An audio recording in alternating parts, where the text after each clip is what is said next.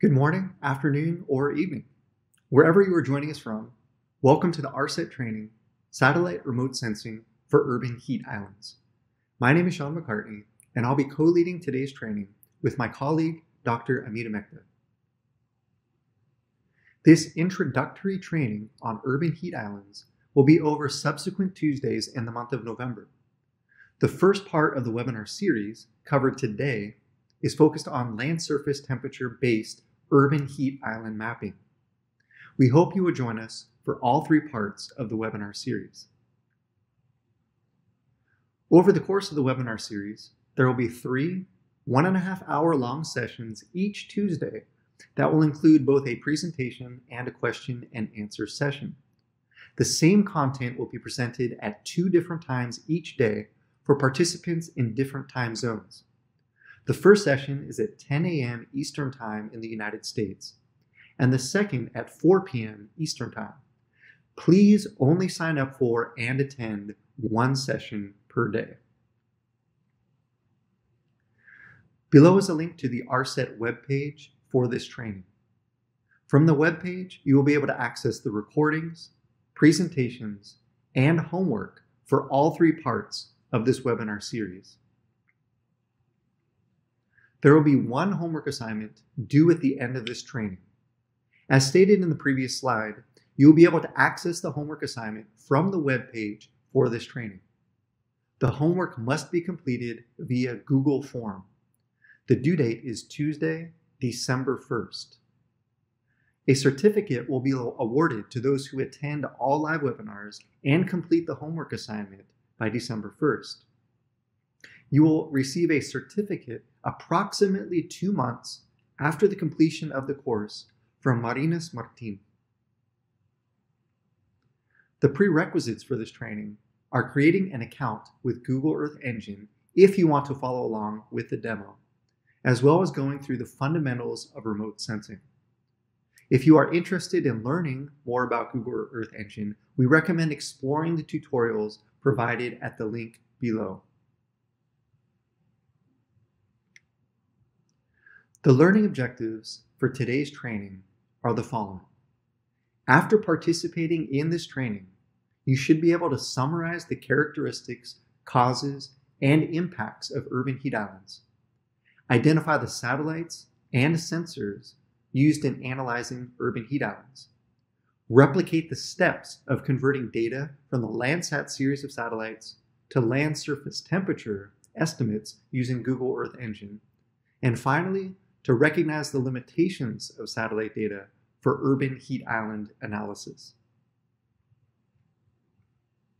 Below is a list of abbreviations used throughout today's training for your reference. I will now provide a brief overview of NASA's Applied Remote Sensing Training Program. The Applied Remote Sensing Training Program, or ARSET, is part of NASA's Applied Sciences Capacity Building Program. ARSET empowers the global community through both online and in-person remote sensing training. Thematic areas for trainings include water resources, air quality, disasters, and land. The goal of the ARSET program is to increase the use of earth science in decision-making through training for professionals in the public and private sectors, environmental managers, as well as policymakers. All ARSET materials are freely available to use and adapt for your curriculum. If you use the methods and data presented in ARSET trainings, please acknowledge the NASA Applied Remote Sensing Training Program.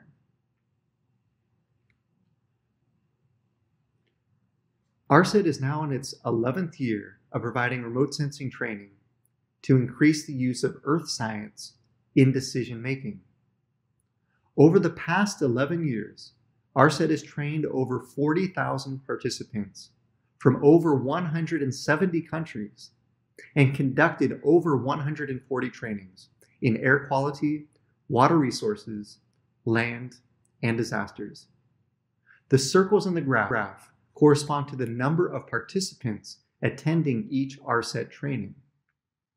As shown, the past few years have seen a marked increase in the number of participants following our trainings. We are delighted to offer high-quality trainings for specific applications in earth science, and hope you would join the ARSET listserv to learn more about upcoming trainings as they are offered.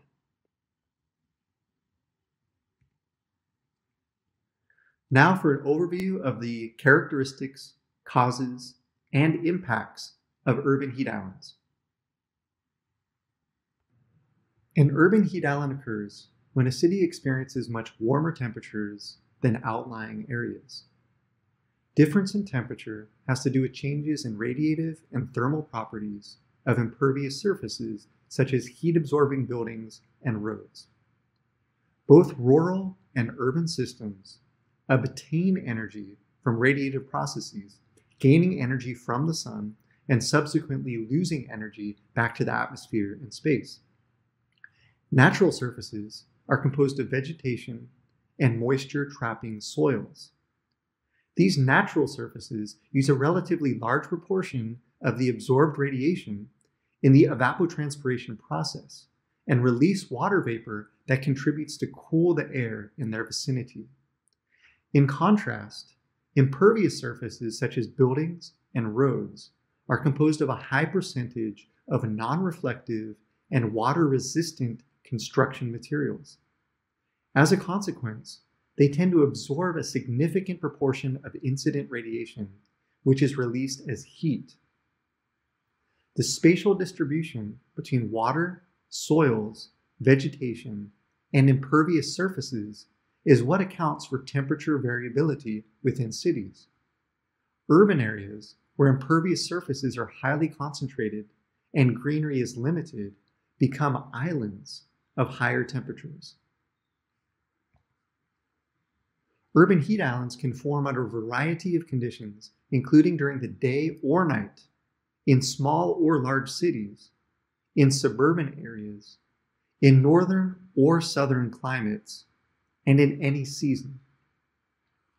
There are two types of urban heat islands, which I will go into more details in the coming slides. The first is the surface urban heat island, which can be observed through satellite remote sensing. The second is atmospheric or air urban heat island. As we see in the diagram on the right, surface temperatures vary more than atmospheric air temperatures during the day, but they are generally similar at night. Daytime surface temperatures are depicted as a solid orange line in the graph, and daytime atmospheric temperatures are depicted as a dashed orange line.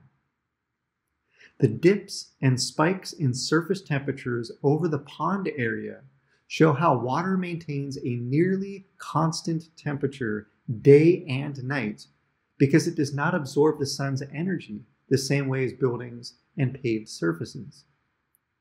Parks, open land, and bodies of water can create cooler areas within a city. Temperatures are typically lower at suburban rural borders than in downtown areas. Surface urban heat islands represent the radiative temperature difference between impervious and natural surfaces. Surface urban heat islands are present at all times of the day and night, but are most intense during the day when the sun is shining. The magnitude of surface urban heat islands varies with seasons due to changes in the sun's intensity, as well as ground cover and weather. As a result of such variation, surface urban heat islands are typically largest in the summer. Surface urban heat islands are primarily measured through remote sensing, which will go into much more detail later in this training. Warmer air in urban areas compared to cooler air in rural surroundings defines atmospheric urban heat islands. Atmospheric urban heat islands can be subdivided into canopy layer heat islands and boundary layer heat islands. Canopy layer heat islands exist in the layer of air where people live, from the ground to below the tops of trees and roofs. They are measured by in situ sensors mounted on fixed meteorological stations or mobile traverses. Boundary layer heat islands start from the rooftop and treetop level and extend up to the point where urban landscapes no longer influence the atmosphere. This region typically extends to no more than 1.5 kilometers from the surface. Boundary layer heat islands are measured by tall towers, radiosondes, and aircraft. Canopy layer urban heat islands are the most commonly observed of the two types and are often the ones referred to in discussions of urban heat islands. They are often weak during the late morning and throughout the day, and become more pronounced after sunset due to the slow release of heat from urban infrastructure. Now let's turn to the causes of urban heat islands. Properties, as mentioned before, of urban materials, in particular albedo, thermal emissivity, and heat capacity, influence urban heat island development as they determine how the sun's energy is reflected, emitted, and absorbed. Albedo is the percentage of solar energy reflected by a surface. Urban areas typically have surface materials such as asphalt, concrete, and brick, which have a lower albedo than those in rural areas. As a result, urban areas generally reflect less and observe more of the sun's energy. This absorbed heat increases surface temperatures and contributes to the formation of surface and atmospheric urban heat islands. Emissivity is a measure of a surface's ability to shed heat. Surfaces with high emittance values will stay cooler because they will release heat more readily. Another important property that influences heat island development is a material's heat capacity, which refers to its ability to store heat. Many building materials, such as steel, brick, and stone, have higher heat capacities than rural materials, such as dry soil and sand. As a result, cities are typically more effective at storing the sun's energy as heat within their infrastructure. Another cause of urban heat islands is due to reduced vegetation in urban areas. Trees and vegetation provide shade, which helps lower surface temperatures. They also help reduce air temperatures through evapotranspiration, in which plants release water to the surroundings at air dissipating ambient heat. In most urban areas, dry impervious surfaces predominate. As cities develop, more vegetation is lost, and more surfaces are paved or covered with buildings. The change in ground cover results in less shade and moisture to keep urban areas cool, which contributes to elevated surface and air temperatures. A third cause of urban heat islands is due to anthropogenic heat. Anthropogenic heat contributes to atmospheric heat islands and refers to heat produced by human activities. It can come from a variety of sources and is estimated by totaling all the energy used for heating and cooling, running appliances, transportation, and industrial processes. Anthropogenic heat varies throughout cities, but can significantly contribute to heat island formation. An additional factor that influences urban heat island development, particularly at night, is urban geometry, which refers to the dimensions and spacing of buildings within a city.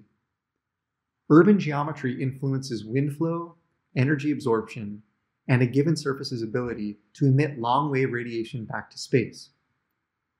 Two primary weather characteristics affect urban heat island development: wind and cloud cover. In general, urban heat islands form during periods of calm winds and clear skies, because these conditions maximize the amount of solar energy reaching urban surfaces and minimize the amount of heat that can be convected away.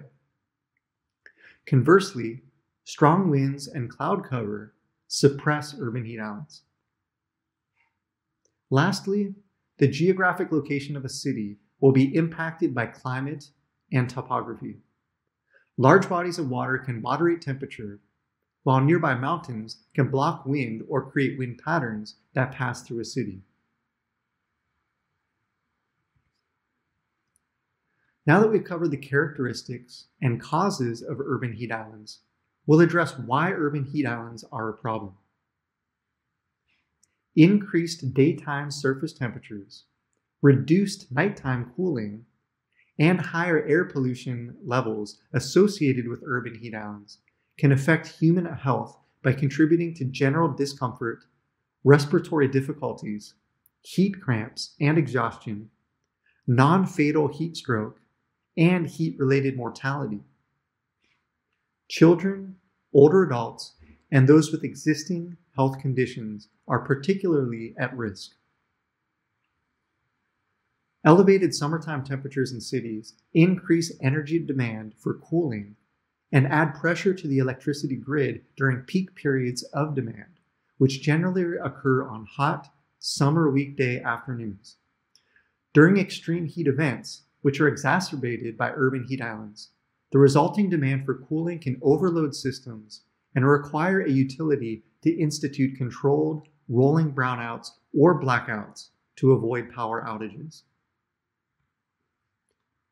Higher temperatures can increase energy demand, which generally causes higher levels of air pollution and greenhouse gas emissions. Currently, most electricity in the United States is produced from combusting fossil fuels. These pollutants are harmful to human health and contribute to complex air quality problems such as acid rain and contribute to climate change. In addition to increases in air emissions, elevated air temperatures increase the rate of ground-level ozone formation, which is produced when NOx and volatile organic compounds react in the presence of sunlight.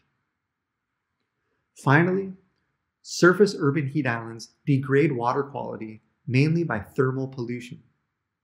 Water temperature affects all aspects of aquatic life, especially the metabolism and reproduction of many aquatic species. When warm runoff from impervious surfaces flows into ponds, wetlands, rivers, and lakes, aquatic life can experience stress and shock when water temperatures reach a certain level. As a reminder, canopy layer heat island is the layer of air from the surface to the tops of the trees and buildings. It is useful in mitigating public health risks since it is the best indicator of conditions experienced by people. It is measured by in situ sensors on fixed meteorological stations or traverses and by climate models to estimate temperatures in places where no field data are available. Due to limited monitoring stations, measured canopy layer heat islands provide insufficient spatial detail for urban planning. Surface urban heat islands represent the difference of land surface temperature in urban relative to non-urban areas, as well as hotspots within urban areas, and are usually measured using satellite remote sensing. Satellite thermal remote sensing measures surface urban heat islands and provides consistent, objective, timely, and repeatable observations of the Earth's surface. Remote sensing offers the ability to study the urban thermal environment at various spatial scales, from local to global, and also temporal scales, including diurnal, seasonal, and interannual. I will now pass the presentation over to my colleague Amita to tell us about satellites and sensors used in analyzing urban heat islands. Thank you, Sean. So now in this section, we're going to have an overview of satellites and sensors used in analyzing urban heat islands.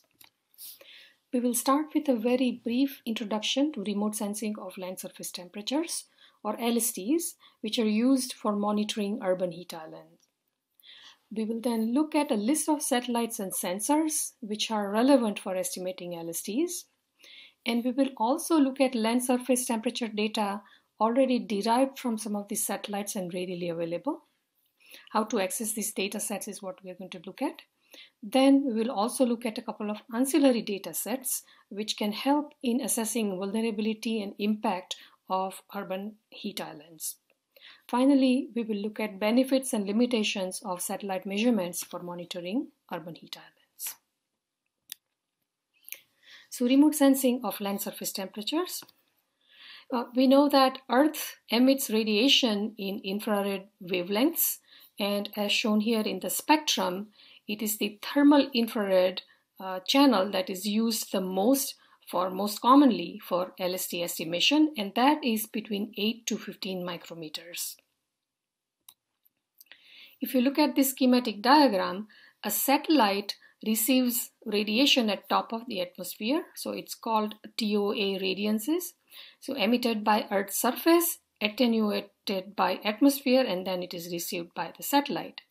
So the TOA radiances, which are sensitive to land surface temperature, they are affected also by land surface emissivity, because from different surface types, radiation is emitted at different rates.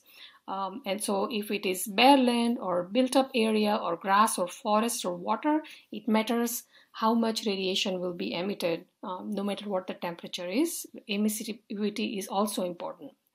Also, the radiation emitted by the surface gets attenuated by the atmosphere because of water vapor and aerosols. They absorb some of this radiation.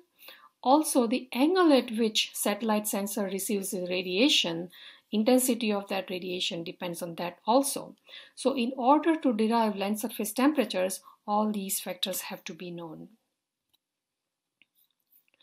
Here, there's a spectrum shown and the channels marked here are from GOES-R, which is a geostationary satellite. And as you can see, 10, 11, 12, all these are in thermal IR band, up to 15. However, as you can see from here, between 10 and 12 micrometers, atmosphere is relatively transparent to infrared radiation. So radiation emitted by the surface, which depends on its temperature and emissivity, most of it is received by the satellite. So this window is quite popular, generally used for deriving LSTs. There are references given here which provide details of several methodologies that are used in deriving LSTs from infrared radiation. Sometimes one channel is used, sometimes multiple channels are used, and there are also methodologies which derive emissivity and temperature for surface simultaneously. So we recommend that you look at the references for details.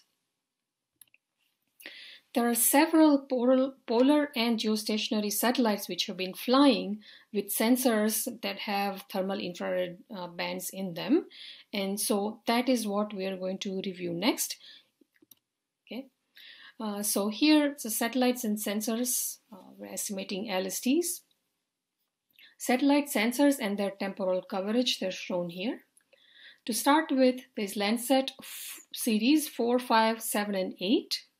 All of them had sensors with infrared channels, such as thematic mapper on 4 and 5, ETM plus or enhanced thematic mapper on 7, and thermal infrared sensor or TIRS on Landsat 8. There is also an operational land imager in OLI, and there are also other channels in these instruments which help in deriving land cover, which is really useful in understanding emissivity from the surface. So there are additional sensors as well in addition to these TIR channels. As you can see, Landsat 4 was launched in July 1982. So between 4 and 8, these measurements are available from mid-July all the way to present. Also, there is Landsat 9 planned, which will be launched, and so these measurements will continue. Two other satellites which are also relatively long-term are Terra and Aqua. They both have moderate resolution imaging spectral radiometer or MODIS on Terra and Aqua. In addition, Terra has Advanced Spaceborne Thermal Emission and Reflection Radiometer, or ASTER. All these instruments, they have thermal IR channels. And as you can see, these data sets span more than 15 years. This is almost 20 years now, 1999 December, and this is April 2002. One of the recent missions, which is called EcoStress, or Ecosystem Spaceborne Thermal Radiometer Experiment on Space Station. So that is flying on International Space Station. And there is a hyperspectral instrument. It's called Prototype High-Speed Thermal Infrared Radiometer, or PHI-TIR. This instrument, this was launched in 2018 June, and it has been flying. Okay, there are additional satellites. These satellites are all NASA satellites. These are some sensors are derived. They are developed by NASA and NOAA, and some of these satellites are from NOAA as well as from European space agencies. But they also have thermal IR bands, and they are used for LST estimation. So SUMI, National Polar Partnership, or NSPP, and Joint Polar Satellite System, these are NOAA satellites. They have Visible Infrared Imaging Radiometer Suite, that's VIIRS. It's been flying since October 2011 and continues till present. NOAA operational satellites, the current missions are 15, 18, 19, and 20, which is JPSS. They have advanced very high resolution radiometer, or AVHRR, that has a long-term coverage starting from first NOAA operational satellites. So in 79 to present it extends. Also, European Space Agencies METEOP A and B, they carry AVHRR as well. NOAA series of geostationary operational environmental satellites, or GOES, these satellites have been flying one after another since mid-70s. And earlier satellites had imager and sounder in infrared and visible channels, including thermal IR bands. The current satellites, GOES 16 and 17, they have advanced baseline imager, and this has been used for deriving LSTs. Finally, European Space Agency has Sentinel-3A and 3B, has Sea and Land Surface Temperature Radiometer, or SLSTR. This has been flying, there are two satellites launched respectively in 2016 February and 18 April. They have been flying since then. Also, there is Sentinel-2A and 2B. They have multispectral instrument, or MSI, relatively high resolution instrument. This does not have thermal IR channels, but this has channels which can be used again for looking at land cover. And so look for land cover, land emissivity, this instrument can be used. Just to go over what types of satellites these are. So Landsat series of satellites, they are polar orbiting satellites going from pole to pole. The spots are shown here. The local time of observation is 10 p.m. and swath width is 185 kilometers. Terra and Aqua, which carry MODIS, the MODIS swath is about 23-30 kilometers, and the orbits are such that observation time is 10:30 a.m. p.m. for Terra and 1:30 a.m. p.m. for Aqua. ASTER is on Terra and has swath width of 60 kilometers, a high resolution instrument this is. ISS EcoStress, International Space Station EcoStress, has swath width varying between 385 to 415 kilometers and has varying temporal samplings depending on how the orbit is. Also, these data are available over the US alone. SNPP and JPSS VIIRS has a very broad swath, 3,000 kilometers, and the time of observations is 1:30 a.m. p.m. There is no, one thing about VIIRS is that there is no gaps between swaths. There's continuous coverage as opposed to, say, Landsat and MODIS, where you do see these blank areas between swaths. NOAA operational satellites are also polar satellites. They are in 2 AM/PM orbits, this NOAA 19 particularly. Many of them, they have different time of orbits, but this one is at 2 AM/PM. Swath is 2,900 kilometers. Okay. Now, GOES is the geostationary satellite that we talked about a long time series. There are 2 GOES satellites currently in orbit. The one in east over Atlantic is GOES 16 and west is 17. And as you can see, geostationary satellites, so they have observations of this full disk shown here. So one centered here, one centered here.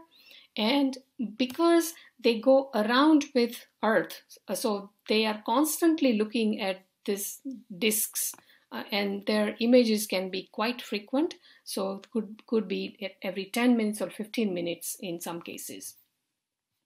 Sentinel-3 and Sentinel-2 both are polar orbiting satellites in 10 and 10:30 AM/PM orbits respectively. And swath width for SLSTR is 740 kilometers, whereas for MSI is 290 kilometers. So now these are the sensors, and what is shown here is their temporal and spatial resolution. Now these slides or information about satellite sensors, you can use them as a reference. So if you are interested in using this data for LSE estimation, you can go back and pick the sensor that is appropriate for you. So Landsat sensors, TM, ETM plus and TIRS, they all have, as you can see, spectral bands between 10 and 12, and MODIS, same thing. ESTER, and this is the EcoStress instrument, this is hyperspectral, has multiple bands between 8 and 12. Spatial resolution for Landsat sensors are ranging from 30 meters to 100 meters. So TM and ETM plus, they have 120 meters, 60 meters resolution, but they are resampled at 30 meters, and TIRS is at 100 meters. The temporal resolution for Landsat is 16 days, so every 16 days you get one image. MODIS has relatively lower resolution. It is 1 kilometer pixel, and it's every 12 hours AM/PM. ESTER has high resolution. It's 90 meter pixel, and that also is 12 hourly, twice daily data. EcoStress 5TR, they also has 60 meter, and this covers CONUS only. All these sensors have global coverage. VIRS has resolution of 750 meters. Again, it is twice daily. AVHRR, that has also 1 kilometer and 4 kilometer. This also actually same, twice daily. These are polar orbiting satellites. GOES sounder and this advanced baseline imager, they have 2 kilometer resolution, and they have 2 different way they look at, either just US, continental US, or a full disk image that we just saw. And temporal resolution can be minutes, hours to day, so day and night, so that's a continuous observations. And SLSTR is 1 kilometer, it's also twice daily. Also notice all of them have these thermal IR bands, so they can be used for deriving LSTs. If you're interested in getting TIR radiances, top of atmosphere radiances in these bands, then these are the websites which provide these radiances. So for all the satellite sensors that we saw, from Landsat all the way to GOES and Sentinel data, these websites can be visited to get radiance data. What we want to show next is actually ready-made temperature product that you can get from some of these websites. So before we do that though, there are 2 websites that we want to point out. This is NASA Earth Data, and then this is USGS Earth Explorer, and websites are given here. So all the NASA satellite data that you want to search for, they can be found through Earth data and or USGS Earth Explorer. Any data that you are looking for can be found from here, or LSD related data can be found in USGS Earth Explorer also. This is just for your information. With that, we will start with land surface temperature data products. Okay. So Landsat has already a Landsat land surface temperature data product. The website is given here with a lot of information. There is a product guide here.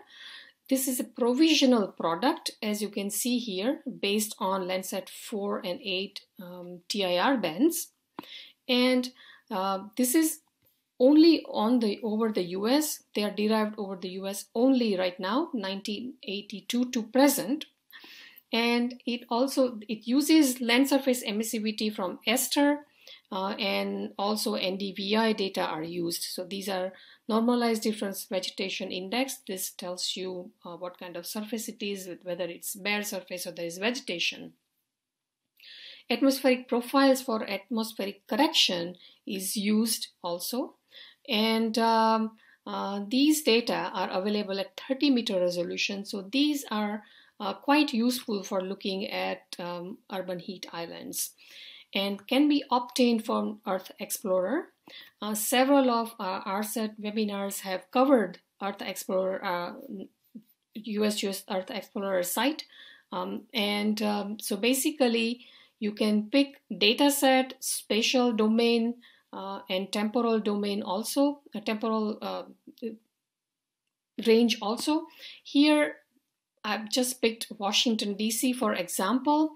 And once you pick the data, which satellite you want and dates you pick, you can get a number of images that you can download. So you search for data as Landsat ARD data, and you get a number of parameters. One of them is this provisional land surface temperature data that you can select that, you can click and download. There is also bulk download available from this site. And you can save this data as TIFF image, and eventually you can analyze this in GIS as is it shown here over DC. This is 22nd August 2019, and it shows land surface temperature variations over the city, Washington, D.C. Also notice that when you look at the data, there are sometimes scale factors associated with it, and this information is available from metadata along with the images that you can use to scale the data. That's something to keep in mind for all the data sets you use. Next, it's the MODIS land surface data. These are also derived products, and these are physically based algorithms. You can look at this website for references, also the methodology, how it's derived. Since MODIS is a multi-spectral band instrument, it also is used for deriving both LST and emissivity simultaneously.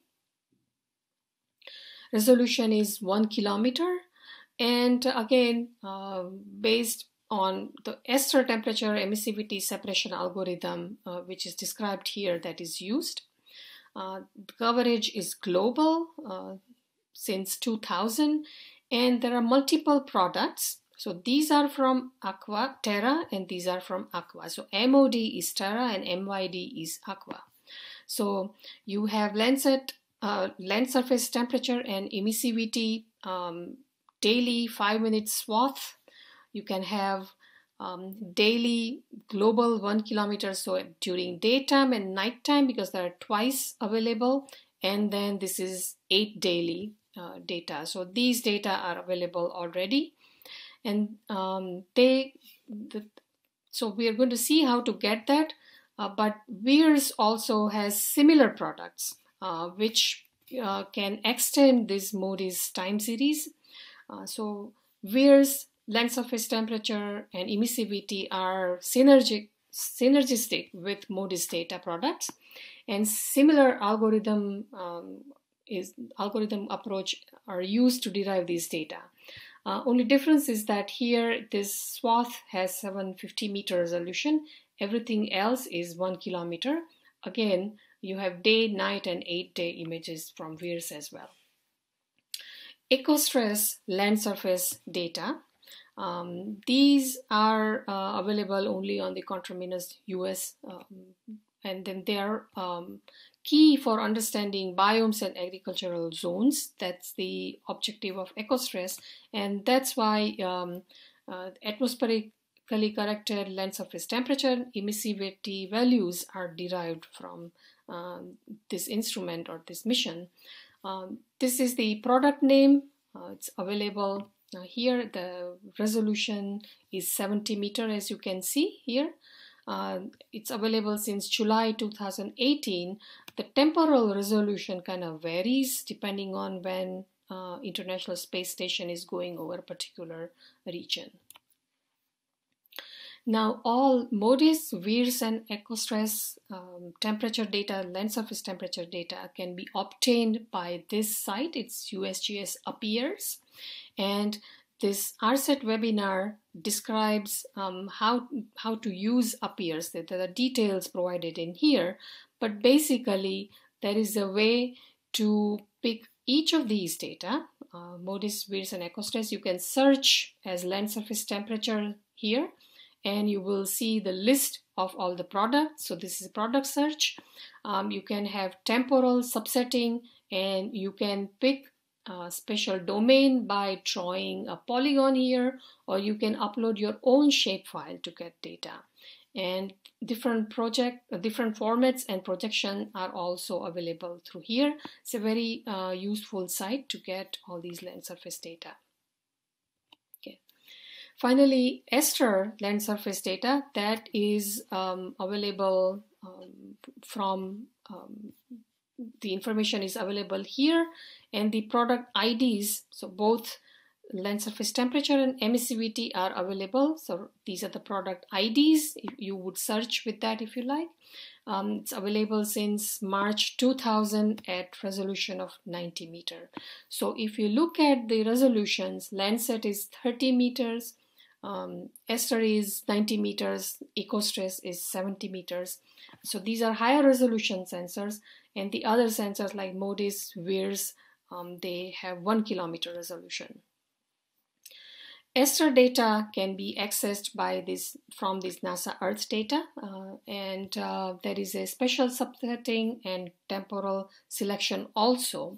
So going through this portal, you can extract data and download. You can search product by name, and you will be able to download the data. So these are all the NASA data. Now we're looking at NOAA operational geostationary data. So GOES land surface temperatures are available from GOES 16 and 17, the ready-made products available from these two satellites. They are available at 10 kilometer resolution if you look at the full disk, or 2 kilometer resolution over the CONUS. And so there is a NOAA class site which provides this data. Here you can see how you can, this is the site shown here, where you can enter latitude, longitude of your area of interest, and you can pick temporal subsetting also. And this is land surface temperature from product type. For CONUS or full disk, you can pick one of these. And so then you can download these data either from GOES 16 or 17. Again, all the satellite and sensors we mentioned, radiances are available for all of them, but the products are available from Landsat, from Terra and Aquamodis, Terra ESTER, ecostress, SNPP and JPSS VIIRS, and GOES. Okay. Now, so these are all the land surface data sets we saw. A couple of ancillary data products that we want to mention here, which can be very useful in looking at vulnerability and impact of urban heat islands. One such data set is population data set. So this site, CDAC, a Socioeconomic Data and Application Center, has multiple data which can be used for looking at vulnerability. So these are socioeconomic data, and population data are available for several years.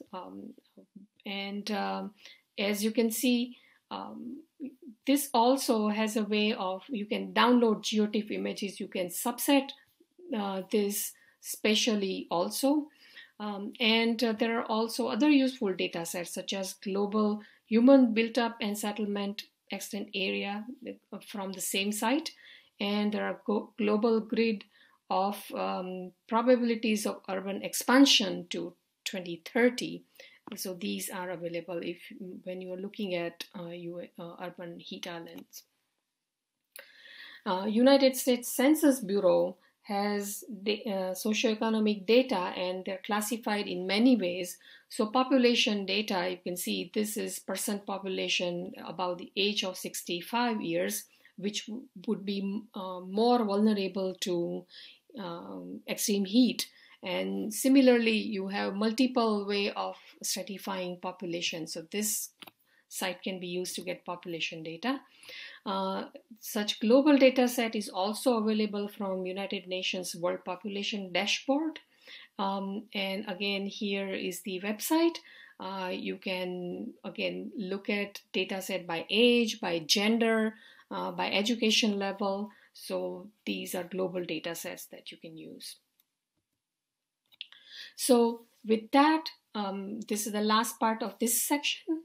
The limitations already shown, has mentioned some of those, are again shown here, is that data acquisition times of sun synchronous satellites or polar orbiting satellites, they don't coincide with the time of day when heat index could be, or land surface temperature could be maximum or minimum.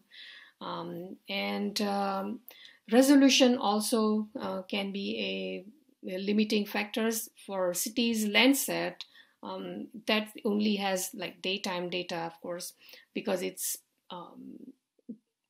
that's the only time it's available. Others have twice daily. These are optical sensors, so they cannot see through clouds. So if it's very cloudy, then you cannot see the surface. And again, atmospheric correction and surface emissivity have to be known. Angle at which the radiances are received, that has to be looked at too. And it is difficult to obtain high spectral spatial temporal resolution with the same instrument. So that, but one can use multiple instruments, as we see, and do combination to get sense of how land surface temperature and urban heat island effect is changing. So these are different types of data with different resolutions and sizes and formats. So there's a little bit of effort involved in getting all the data set in the same format in your own region of interest. But at the same time, there are several benefits to using remote sensing data for urban heat islands. First of all, it provides continuous spatial coverage compared to in situ data. And it provides, where there are no systematic in situ measurements available, they can be used. But if they are available, they can augment the data sets, as we will see in our subsequent sessions next week and week after. There are simultaneous observations of land surface temperature, emissivity, and land cover. They're available from these sensors that we saw.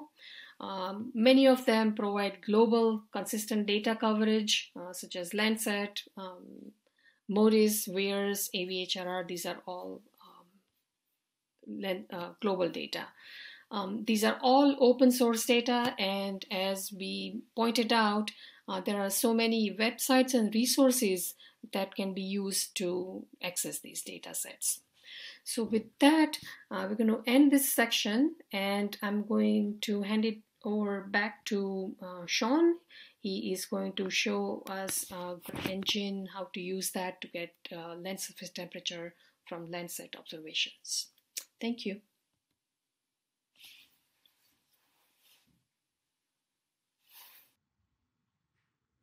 Thanks, Amita. I will now demonstrate how to convert thermal infrared data from the Landsat series of satellites to land surface temperature estimates using an open source Google Earth Engine code repository. The reason we are using Google Earth Engine for this demo is because it's an online platform created to allow remote sensing users to perform big data analyses in the cloud without having to download data onto your machine. High spatial resolution land surface temperature datasets are currently not available in Earth Engine.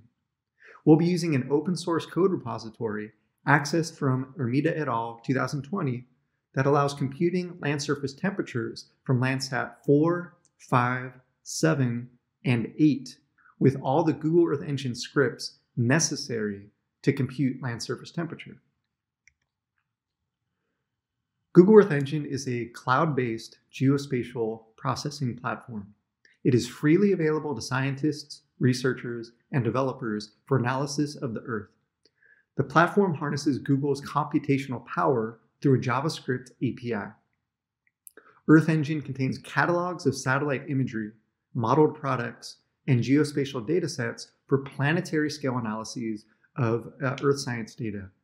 You can access and search the catalog from the link provided on this slide. You can also sign up for a free account if you wish to follow along with this demo or repeat the steps to derive land surface temperature from Landsat imagery on your own time. The image on the slide shows the web-based Integrated Development Environment, or IDE, for the Earth Engine JavaScript API. Code editor features are designed to make developing complex geospatial workflows fast and easy. The JavaScript code editor is where you add or create your own code to take advantage of the Earth Engine API. The map display is for visualizing geospatial datasets and results from running the code from the code editor. The script manager stores private, shared, and example scripts in Git repositories hosted by Google. This is where the repository for calculating land surface temperature is located once you've accessed it from Sophia Ermita's repo. There's also an asset manager to upload and manage your own assets in Earth Engine. We encourage you to explore more on your own time to learn more about this cloud-based geospatial processing platform. We've provided a couple links below to the developer's guide as well as the Google Earth Engine developers group. The processing chain for generating Landsat land surface temperature was fully coded in JavaScript by Ermita et al. 2020 using the code editor platform. The open source repository with all associated modules can be accessed at one of the links below. To learn more about how the algorithm was developed, as well as the station data used for validation, and the results of the validation exercises, please refer to the reference in the blue box by Ermita et al. 2020. The code computes land surface temperature from the Thematic Mapper instrument on Landsats 4 and 5, Enhanced Thematic Mapper Plus on Landsat 7, and the Operational Land Imager and Thermal Infrared Sensor on Landsat 8. Landsat surface temperature is computed using the statistical monowindow algorithm developed by the Climate Monitoring Satellite Application Facility, known by the acronym CMSAF. The Climate Monitoring Satellite Application Facility first developed the statistical monowindow algorithm to derive land surface temperature data from Meteosat first and second generation satellites. The Meteosat series of satellites are geostationary meteorological satellites operated by EUMETSAT. The approach is based on an empirical relationship between top of atmosphere brightness temperatures in a single thermal infrared channel and land surface temperature and utilizes simple linear regression. All inputs to the land surface temperature algorithm are obtained from the Google Earth Engine catalog. They are top of atmosphere brightness temperatures for Landsat's thermal infrared channels and surface reflectance data as provided by the United States Geological Survey. Total column water vapor as provided by the National Center for Environmental Prediction and the National Center for Atmospheric Research, and surface emissivity from the Advanced Spaceborne Thermal Emission and Reflection Radiometer Global Emissivity Database. This is provided by the Jet Propulsion Laboratory. This slide lists the Landsat satellites with instruments, bands used in the processing chain to derive land surface temperature, spectral resolutions for each band, naming conventions for the dataset in Earth Engine, the spatial resolution of each band, the equatorial crossing time for each satellite, as well as the date range for each satellite mission. Assuming you've signed up for a Google Earth Engine account, you can launch the application and click on the link below to add the repository from Ermita et al. You will be able to find the added repository under the Scripts tab on the left side of your window. Confirm the repository and all associated modules have been added to your Scripts manager before proceeding. Within the repo, there are 10 modules written in JavaScript used in the processing chain for calculating land surface temperature from Landsat imagery.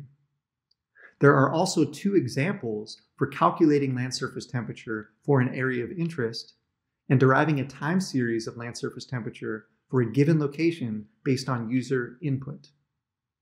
The modules used in the processing chain for calculating land surface temperature are as follows: code to derive bare ground emissivity from ASTER data, a module with code that calculates land surface temperature from Landsat data, code that matches the percentage of atmospheric water data to each Landsat image, coefficients used in the statistical monowindow algorithm determined from linear regressions of radiative transfer simulations performed for 10 classes of total column water vapor, a module with code that applies the statistical monowindow algorithm for computing land surface temperature, code that computes broadband emissivity from the Jet Propulsion Laboratory's ASTER Global Emissivity Database, code that masks clouds and cloud shadows using the quality band from Landsat data, a module with code that computes the fraction of vegetation cover from NDVI data from Landsat imagery, code that computes NDVI from Landsat surface reflectance data, and a module of code that computes surface emissivity for Landsat data. The 2 examples provided by Ermita et al. In the repository show how to compute Landsat land surface temperature from Landsat 8 imagery over Coimbra, Portugal. The example code can be modified to compute land surface temperature for your own area of interest and from different Landsat imagery. The second example derives a time series of land surface temperature at a surface radiation budget site in Desert Rock, Nevada. This code can also be easily modified to derive a time series of land surface temperature for your own area of interest. To modify the example code to compute land surface temperature for your area of interest, you will need to specify the following inputs in example 1. You'll need the longitude and latitude to create a bounding box around your area of interest. You'll need to specify which Landsat satellite based on the satellite ID coded into the module. You'll need a start and end date for the Landsat collection chosen, and whether or not to use NDVI values to obtain a dynamic emissivity. If you choose not to use NDI from the Landsat imagery, emissivity is obtained directly from the ASTER Global Emissivity Database. Now let's take a look at the code within Earth Engine itself. Assuming you've successfully accessed the repository from Ermita, you should be able to find that on the left-hand side of your window within the Scripts Manager. You can see that there are privately owned scripts, publicly owned scripts, and then those that have been shared with you. So in this case, if you look at the reader dropdown, and if you go in there, you should be able to find the repository that you just accessed from Sofia Ermida, and as well as the 10 modules that are part of that repository, as well as the 2 example scripts used. I recommend that you go through each of these 10 modules to see how they're coded, and so you can better understand how the processing chain works. For sake of time, we will skip to the example code written in JavaScript and break this down so you can understand how to run this on your own. For the example 1, if we go down to the first variable defined, which is variable the Landsat LST, this is defined that calls the Landsat land surface temperature module in the repository for use in this script. If we go a little bit further, we can see that there are 5 other defined variables here. The inputs I mentioned in the previous slide are those that are entered here. The variable geometry is defined from an Earth Engine object based on longitude and latitude. The first set of longitude and latitude is for the lower left corner of your bounding box. And the second set of longitude and latitude is for the upper right corner of the bounding box, which forms the rectangle for your area of interest. The next input defines the variable satellite, specifying the Landsat satellite from the ID coded in the module Landsat_LST. This module, again, is being called from the first variable we defined in the script. The next variables are defined for the start and end dates for the Landsat collection of choice. The last input defines the variable use_NDVI, which specifies whether to use dynamic NDVI from Landsat imagery. In this example, it is true.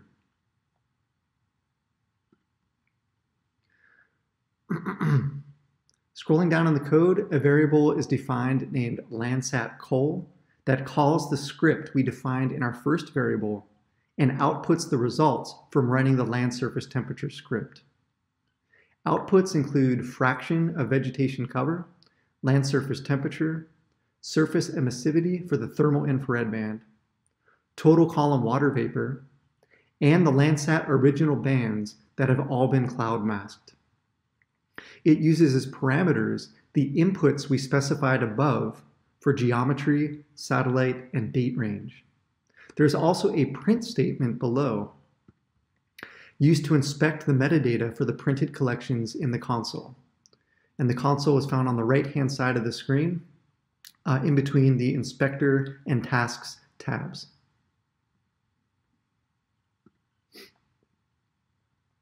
The next variable defined, xImage, takes the first and best cloud-free image from the date range that we specified through the user inputs. The next 2 variables defined are for the palettes used when visualizing the results in the map window. The next line of code centers the map window on the bounding box we defined by specifying the longitude and the latitude above. Subsequent lines of code added the results from running the land surface temperature module to the map window. Parameters for min and max values are specified along with the palette used and a name of each result found in the layers panel. This last chunk of code here, which I just highlighted, can be uncommented to output the land surface temperature results to your Google Drive. I will uncomment them. They start with an asterisk and a / for both the beginning and the ending for the comment. So since I've cleared that, I can now export the image. In this case, we're specifying the LST, the land surface temperature, but we could easily specify a different output to be downloaded to our Google Drive. But in this case, since I'm interested in land surface temperature, we will leave this as the default. I'll go ahead and click Run at the top of the screen, which will run the code. And momentarily, we'll start seeing results appear in our map display. All the outputs are displayed in the map window. And once they've finished generating themselves, we can click on the Layers pane, and we can see all the different results that have been outputted to the map window. In the Layers panel, we see the true color Landsat image specified as RGB. We have the land surface temperature output from the Landsat. We have the thermal infrared brightness temperature. We have surface emissivity for the thermal infrared band. We have fraction of vegetated cover. And this is scaled, fraction of vegetated cover scaled from 0 to 1, similar to NDVI. And then also total column water vapor in millimeters. In this case, I'm going to leave just the land surface temperature selected because that's what I'm most interested in. We can also go up here to the Inspector tab and click on that. And then once that's selected, we can zoom into an area that we find of interest. So let's go to this agricultural area here, and we can click on that, left click, and then we can see the results within the Inspector tab. We can also click on the Console tab, and what this does is we can drill down into the metadata for the Landsat collection that we are using in this analysis. But if we go back to the Inspector tab, we can see the total column water vapor in millimeters. We can also see the fraction of vegetated cover in this very unvegetated surface because it's just been cleared prior to planting for agricultural practices. We can see the emissivity, which is scaled from 0 to 1. We also have the thermal infrared brightness temperature, and we also have the land surface temperature, which is shown in Kelvin. So we can click around in different areas of the map, and again, for that given pixel that we selected, it will regenerate new results within the Inspector tab.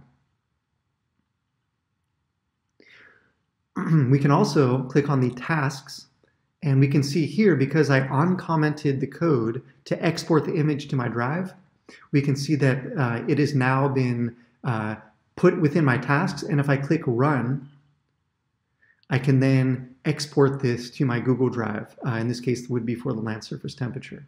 So a lot of functionality in very few lines of code. So what if you wanted to change the study area to your own area of interest for calculating land surface temperature? Well, to do so, we would go back to where we add our own inputs, and for geometry, we're going to have to change that geometry to fit your own longitude and latitude for your study area. So in this case, I'm going to add a study area, which is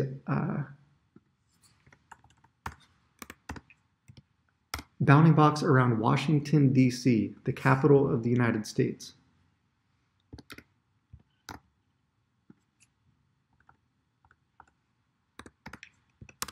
And for the Landsat satellite, I'm going to leave it as L8, which is for Landsat 8.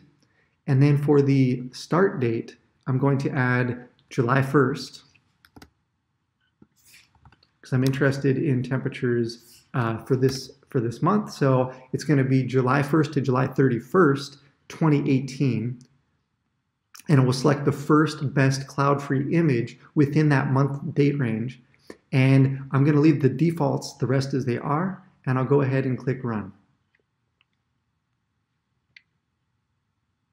The output centers the map window around the bounding box and calculates land surface temperature for the first date in that date range. And again, I specified July of 2018. I'll turn off all the layers except for the land surface temperature layer so that we can see this image more clearly. And I'll also get more real estate on the map by dragging the script manager up so I can get more of the map window. And also what I want to do is I want to change, right now we're on map view, I want to change this to satellite view, and I'm going to remove the layers. That way we have a good base map underneath the land surface temperature. So to find, I know where it is, but maybe you don't. This is the city of Baltimore. This is the Chesapeake Bay, Baltimore, and then this is the I-95 corridor that connects Baltimore to Washington, D.C. And so if I turn back on the land surface temperature, we can see areas that are highlighted in different colors reflecting the temperature in Kelvin. what we can do is we can also play around with the transparency so we can see where those impervious and non-impervious surfaces are located within this map area. So if I turn the transparency off, we can see areas around waterways and forested areas displayed in cyan and green, and areas of higher land surface temperature in built-up areas visualized in yellow and red. These colors were specified by the palette defined in the code. And again, land surface temperature is in Kelvin. So I'll zoom around to an area in the Navy Yard. And for those that don't know where that is, it's just up on the Potomac River, close to in, what is it, southeast DC. So if we zoom into this area, we can see that there's one, it's along the Anacostia River, which is cooler temperature shown in cyan. And then we also have some higher temperatures around the Navy Yard, as well as the some of these more built-up areas. We can see darker surfaces with lower albedo. And we can also see lighter surfaces. What's interesting is if we look at the Nationals Park, where the professional baseball team plays, which is located right here, we can see that on the field itself, there are low land surface temperature, but then all the built-up area around it obviously shows higher land surface temperature. We can use the Inspector tab to find pixel values for each layer at a given location. So what we'll do is we'll go up to the Inspector tab, and then we can click on some of the layers here, say in this very built-up area here, and then we can actually see all the results that are generated underneath the Inspector tab. If you uncommented the code to export an image to your Google Drive, you will find the image waiting to export under the Tasks tab. So because I had that unchecked, again, I have that. I can export this land surface temperature image to my drive to be able to pull into a GIS and to do some more visualization and analyses.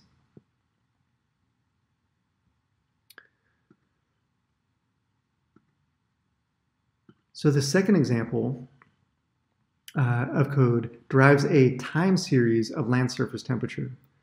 This code can be easily modified to derive a time series of land surface temperature for your own area of interest. I will not be demoing this today just because we're running out of time, but I do encourage you to do so on your own.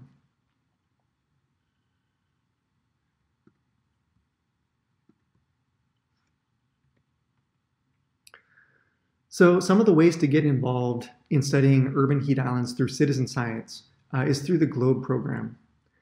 The Global Learning and Observations to Benefit the Environment program is an international science and education program that provides students and the public worldwide with the opportunity to participate in data collection and the scientific process. They currently have an urban heat island data collection campaign.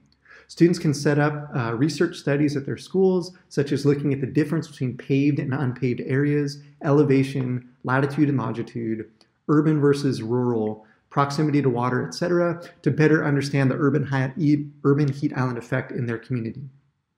Some of the data you will be collecting in this campaign are cloud data, surface temperature, and air temperature, all super exciting. The first link takes you to more information about this urban heat island citizen science campaign, and the second link makes you familiar with the atmosphere protocols followed by GLOBE when they collect data for their scientific investigations. You will explore the steps of setting up a GLOBE atmosphere study site and be introduced to GLOBE data reporting and visualization tools. We hope you'll explore both websites to learn how you can participate in data collection and the scientific process to better understand urban heat islands. For educators, My NASA Data provides grades 3 through 12 teachers access to NASA mission data through unique tools that help students learn about Earth system science. The project's value is providing Earth science data resources that are teacher and student friendly. The links below will take you to lessons you can complete with your students and for creating a story map with your students to interact with NASA images, charts, and graphs for your students to explore urban heat island effect using land surface temperature and vegetation data. Below are references we provided for further research. We will now transition to the question and answer portion of this training. We've been receiving many questions throughout this presentation, and we will try and answer them in the order received based on the time we have remaining. If you haven't already, please enter your questions into the question and answer box. For the questions we don't have time to address today, we will answer them and post the Q&A doc to the training website following the conclusion of the course. Below is the contact information for both Amita and myself, along with the training page to access materials going forward. We will now start the question and answer session.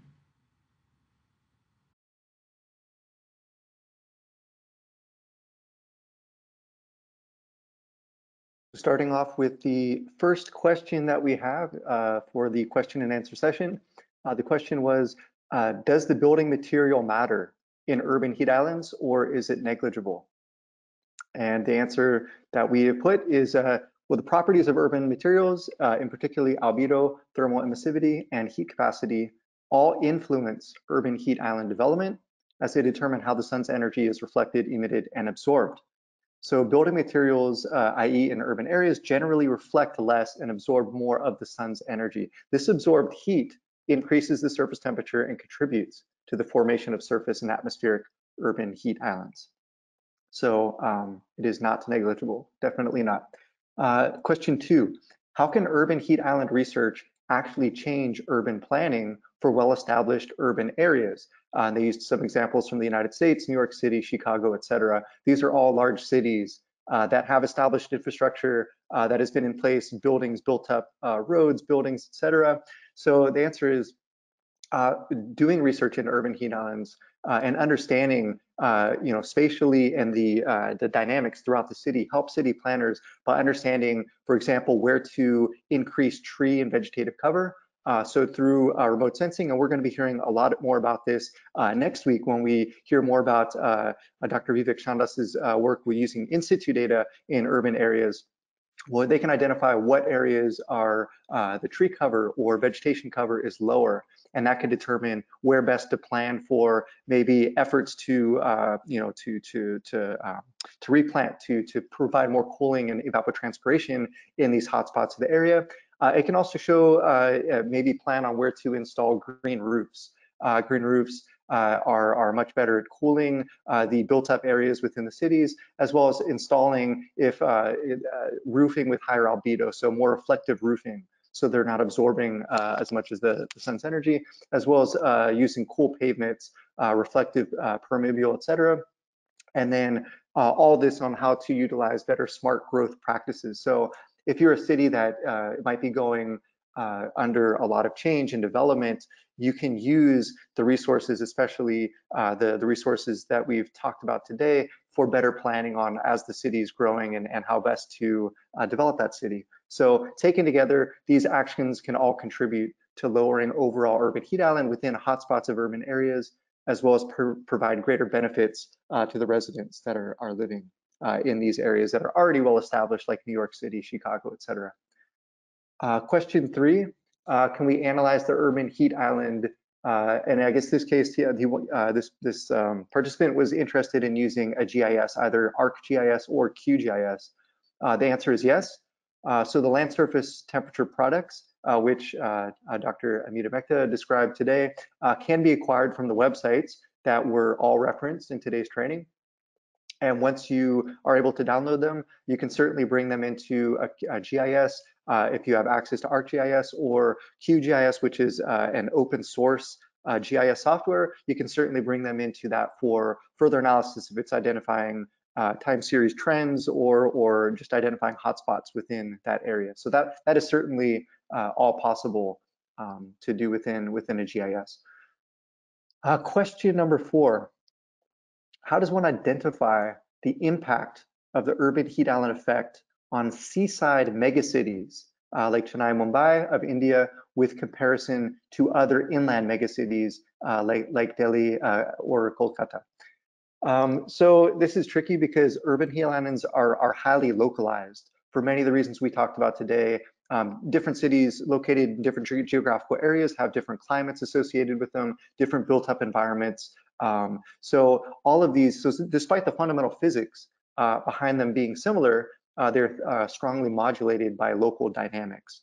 So it's best to identify the impacts of the urban heat islands on cities individually. And that's probably the best course of action for this participant. Question 5, Landsat land surface temperature. When you say over the United States, is it only the continental United States? Does it include US territories?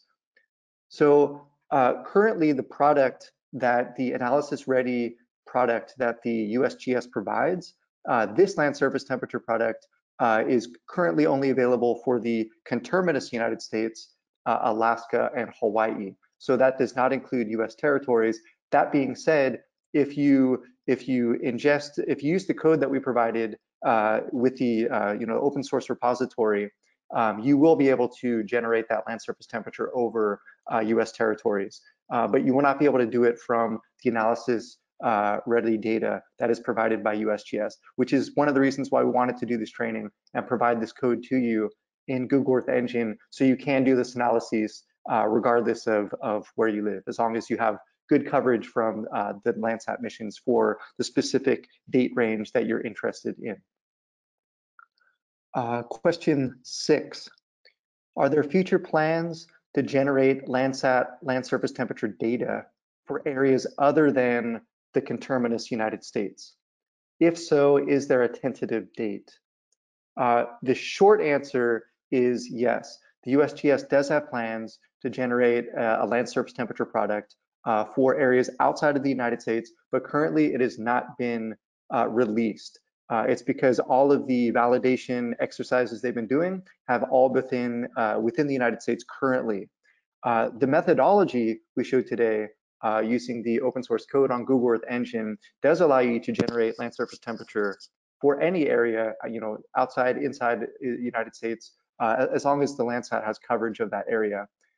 What I will recommend this participant that asked this question is to please join us for all 3 parts of this webinar series. Because in the third part of this webinar series, we will be joined by a colleague from the USGS Aero Center who's actually working on these algorithms for land surface temperature within the United States. And he is a wonderful person to direct this question to. So please do join us for the third part of this webinar series, and please ask the question again so you can get it directly from the source of these people that from USGS that are making this analysis ready data available to the public. So question 7, with the use of MODIS land surface temperature data, certain rural areas are much hotter than the urban area in certain cities during the day, and urban areas get hotter comparatively in the night. What could be the cause? So again, we'll mention that urban heat islands are highly localized. So there might be areas within these rural areas with a high level of built-up services. This could be, industrial areas or just, just some type of a built-up area outside of that core downtown area. So this could be one of the reasons why, just in terms of spatial variability. This could be the cause, as well as there's also a lot of cities that are built up in arid environments. So they actually do a lot of landscaping within urban areas for urban forests, urban tree cover, etc. And if you're in an arid environment where you don't have a lot of vegetation outside of the downtown area, then the planning that the cities take to vegetate the urban areas can actually cool it relative than the outlying areas. So that might be one of the reasons as well. Again, everything is highly localized, so it really just depends on what city that your study area or area of interest might be. And then regarding urban areas being hotter comparatively at nighttime, again, that was what we discussed earlier. So it has to do with a lot of the building materials, such as steel, stone, etc., have higher heat capacities than rural materials. They also have lower albedos, so they reflect less than rural areas. So, for example, such as dry soil and sand. So as a result, again, cities are typically more effective at storing the sun's energy, especially during the day, and then they re-radiate that, or they radiate it at night, which again is warming that city comparatively at nighttime. Question number 8, will the codes be provided for use in Google Earth Engine at the end of the webinar? The answer is if you go on the training page for this specific training, satellite remote sensing for urban heat islands, and if you go to the slides that we provide for today's training, you have the links to those open source repositories that have the code written in JavaScript for everything that was covered today. So we highly recommend you please go to the ARSET training page. I think we'll put a link on here momentarily, and we've also provided a link below in one of the lower questions. So please go to that, click on that link, access the slides from today's training, and you'll be able to click and access all the code that we showcased during today's training. Question 9, can I use urban heat island data for sustainable urban planning in favor of reducing temperature in a city? So the short answer is yes, and we'll allude to a question that we answered earlier, which is land surface temperature products can be used for urban planning to understand, where are areas within a city, is it how heterogeneous is a city? Are there areas that are lacking in, say, tree cover, and can we see a correlation between that tree cover and higher land surface temperatures? And if so, that can maybe better direct city planners, urban planners on where they should be going and planning for greater urban tree canopy cover. It also helps inform where to install green roofs within the buildings, within urban areas. Some areas might be hotspots, even within the urban heat island. There might be hotspots within those downtown areas, and it can better inform on where to plant green roofs, install more reflective roofing, so you're not trapping as much as the sun's radiation, as also where to maybe put in or install cool pavements that are more reflective or permeable as well. And question 10, is there consistent land surface temperature data starting from the 1980s just for trend analysis? And I believe Amita answered this one, but you can derive land surface temperature since 1980 using AVHRR or GOES. Those are two different instruments on NOAA satellites. And then also Landsat land surface temperature are available from mid-1982, starting with the Landsat 4 mission until the present, and they can be used to identify the trends. So you have different options there depending on how far back in time you want to go. Definitely Landsat land surface temperature will provide the highest spatial resolution. So if you're trying to really drill down within an urban area, that's certainly going to be the most precise in terms of identifying hotspots. But again, all of these are available to you, and some of them go back for 4 decades. So question 11. While deciding which satellite to use to retrieve data for urban heat islands, is it better to use something like MODIS, since it has land surface temperature and emissivity simultaneously, yet the resolution is better in Landsat? Again, Landsat spatial resolution being 30 meters.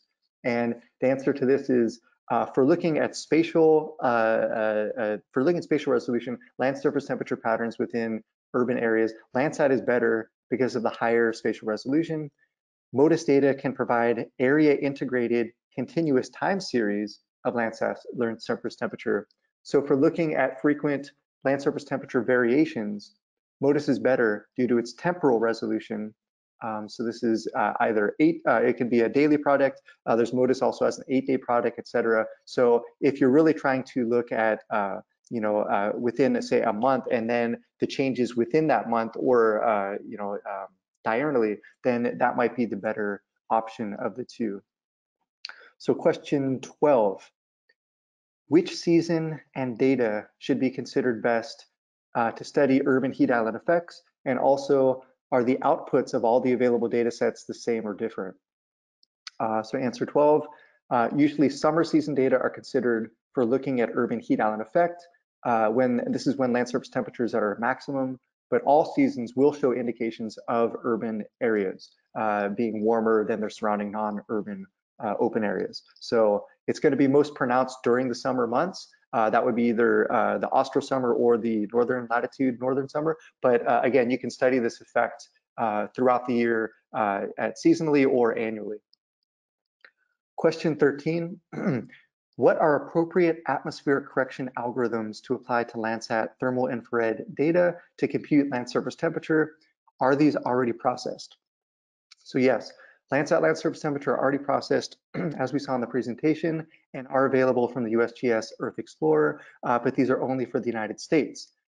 What I am showing in Google Earth Engine can be used to derive land surface temperature from Landsat. It really depends. The atmospheric corrections for Landsat 8 are going to be a different correction that are applied from Landsat 4 through 7, and we will put the exact names of those algorithms that they use to correct them, but they're derived from the USGS, and we will certainly put them in there before we post this question and answer document to the ARSET website. So question 14. Do you know any good tutorials or courses on how to use Google Earth Engine with Python instead of JavaScript?